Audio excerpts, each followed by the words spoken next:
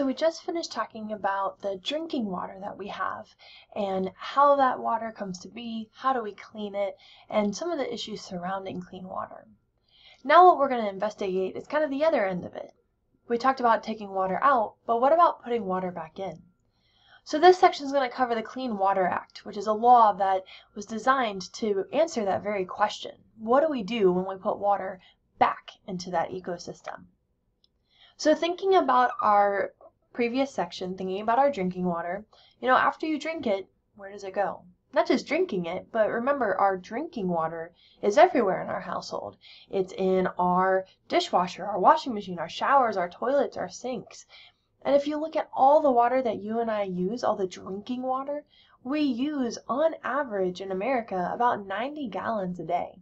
So it's not just, oh, here's the water I drank. It's looking at all the water that you're using. If we actually look at all that water we're using, a majority of it is actually used for flushing the toilet, which is kind of sad because of all the water we use, that's the one that doesn't really need to be that clean to begin with. It doesn't matter if you pee in dirty water or clean water, it's still pee and it's still being flushed down the toilet.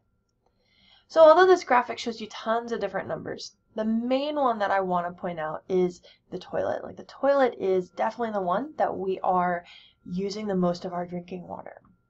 And then if you look at other things, our shower, the faucet, so taking water directly from the sink, clothes washer, etc. But know that toilet is the highest, which is kind of pretty impressive. So we're actually going to investigate the toilet. Well, kind of. I mean, we're going to investigate all of these. But when you flush that toilet, where does it go? When you run the dishwasher, where does that water go? And fortunately, it doesn't go directly into the environment, at least not here, because that can be very dangerous and can cause a lot of disease, especially when you're looking at toilet water. But in the United States, we have a fairly advanced sewer system, as well as a different system that maybe you have in your home, a septic system. So if you look at all the homes in the United States, about a quarter of them have what are called septic systems. Septic systems are self-contained, meaning they're not hooked up to the city, they don't go anywhere. Like this is something in your backyard that you use, and that's it. So let's talk a little bit about how they work, because some of you might have these, or at least maybe you've heard of these before. So here's your house, and here's the pipe coming out of the house. Now that pipe is taking all the water that you have used, all of the wastewater, and taking it somewhere. So toilet, shower, dishwasher, etc.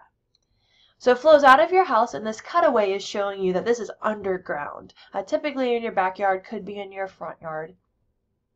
And it goes into something called a septic tank. Now a septic tank is really just, it's a tank. And inside that tank is usually a lot of different bacteria that were purposely placed in there. You can actually buy packets to flush in your toilet to rejuvenate the bacteria in your septic tank. And what happens in this septic tank is that all sorts of solids, whatever those solids may be, will fall to the bottom because they're heavier.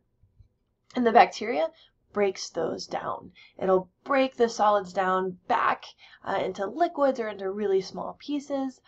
And then what will happen is all the liquids and all the light stuff on top of the septic tank. Remember, heavy stuff's going to sink, but the lighter stuff will be at the surface.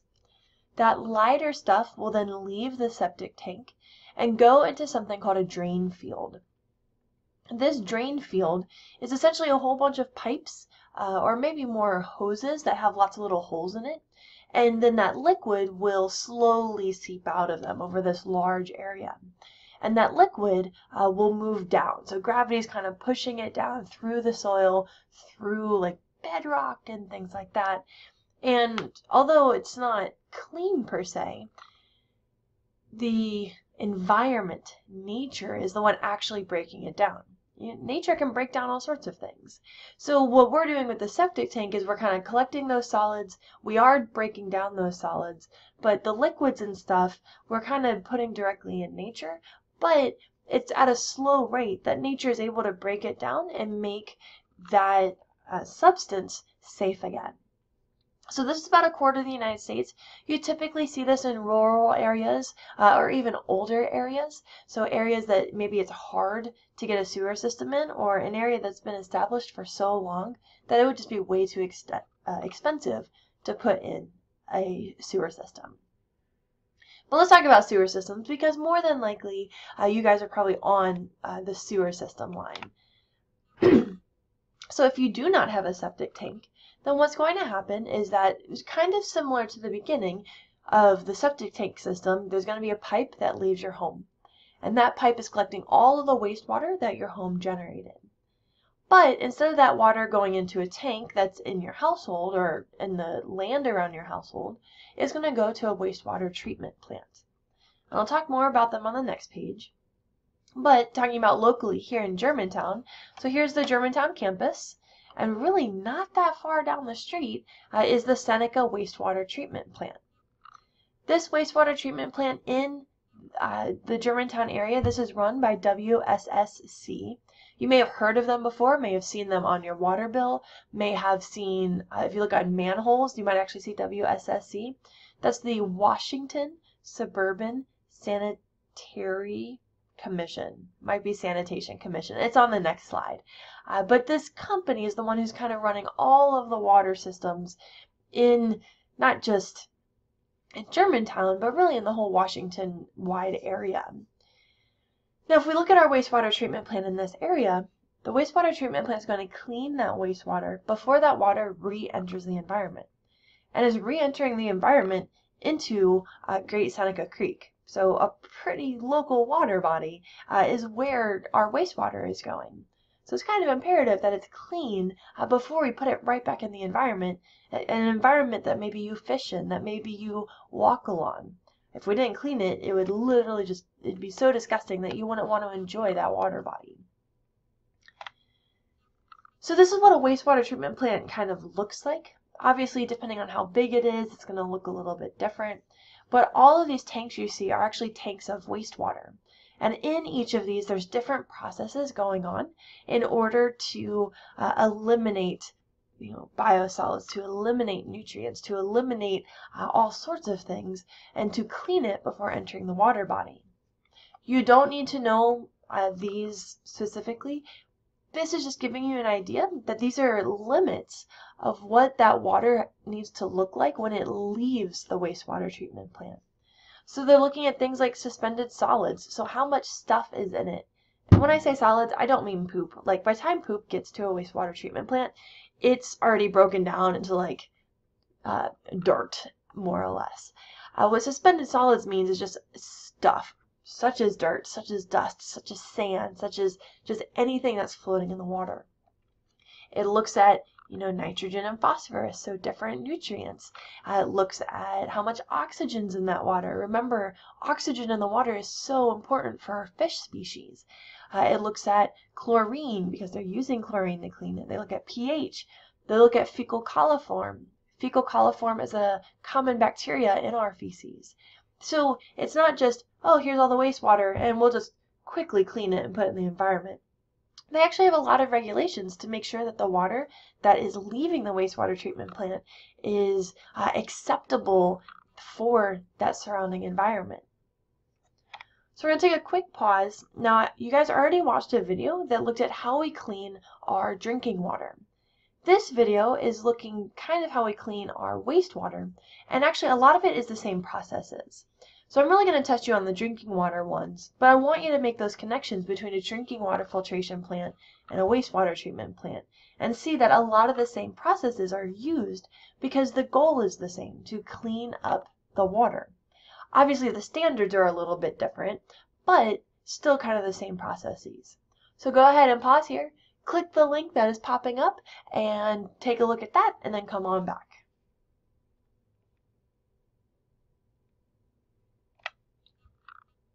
But why clean the water, right? Like, it's going into the environment. Like, why should we care? Well, we rely on the environment, right? We rely on those freshwater resources. We rely on saltwater resources. If we didn't clean that water coming from our wastewater treatment plants, it affects more than just us. It really affects the entire ecosystem. These 4 pictures are just showing you examples of really human impacts on water and kind of the worst case scenario.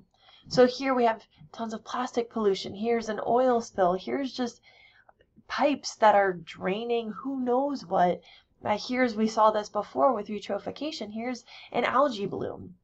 So we as humans make a huge impact on our water resources, yet we are the one using those water resources. The statistic is just so staggering.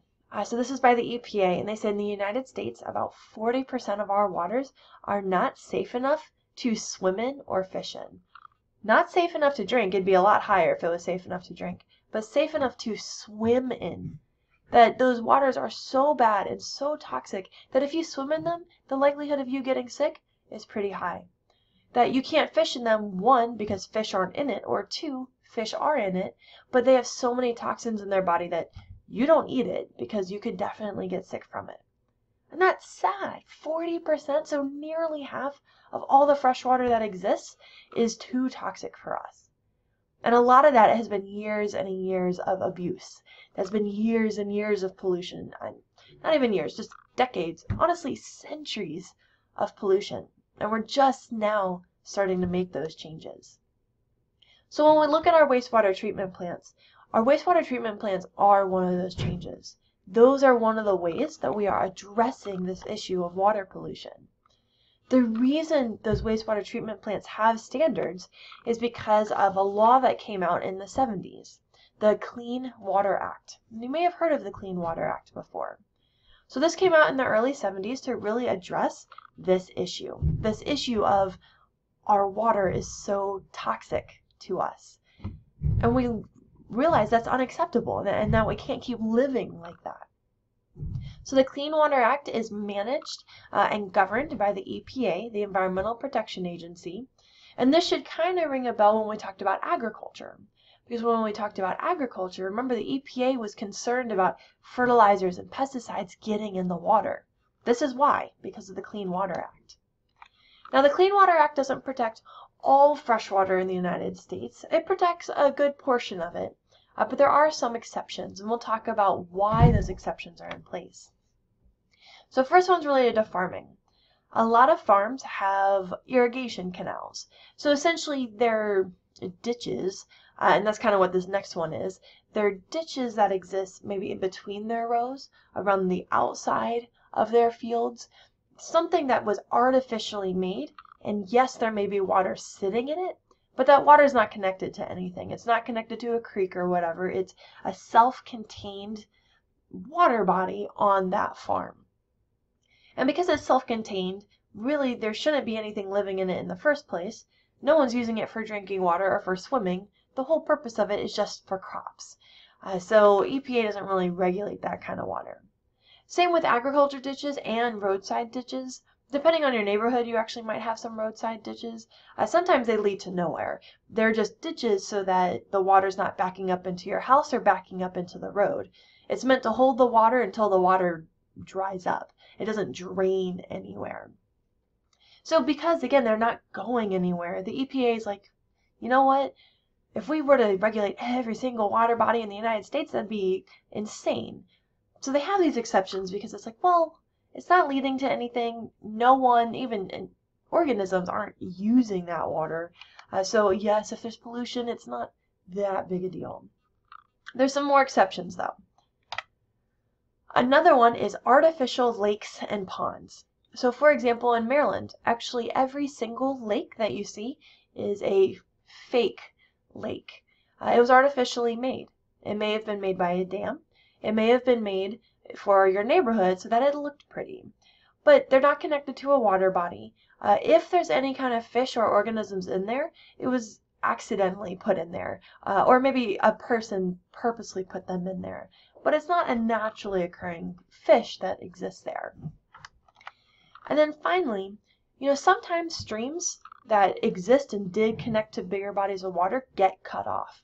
Maybe there was a landslide, maybe there was an earthquake, maybe human development. Something happened that cut off that stream from the other part of the ecosystem. So when we look at that, we see that, okay, well, this stream isn't connected to anything, and maybe there's still some organisms in there, but not that much, and so we're not too concerned about it. And so again, these exceptions are in place because the EPA does not have enough manpower. The states do not have enough manpower to go out and monitor the pollution in every single piece of freshwater that exists.